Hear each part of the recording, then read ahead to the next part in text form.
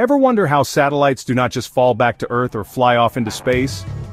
The answer is orbit magic and physics. Satellites are not floating, they are actually falling, constantly.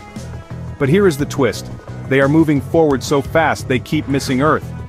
It is a balance between gravity pulling them down and their speed pulling them forward. This creates a perfect free-fall loop, known as orbital velocity. At around 28,000 kilometers per hour, a low Earth orbit satellite zips around the planet once every 90 minutes. That is how the International Space Station does it. Different orbits serve different missions. Weather tracking, GPS, even spying, all depend on altitude and speed combinations. Tiny rocket thrusters called reaction control systems help adjust a satellite's path if it drifts. It is like steering in space. Next time you use Google Maps or check the weather, thank orbital physics. Smash that like button, subscribe for more space facts, and drop your questions in the comments.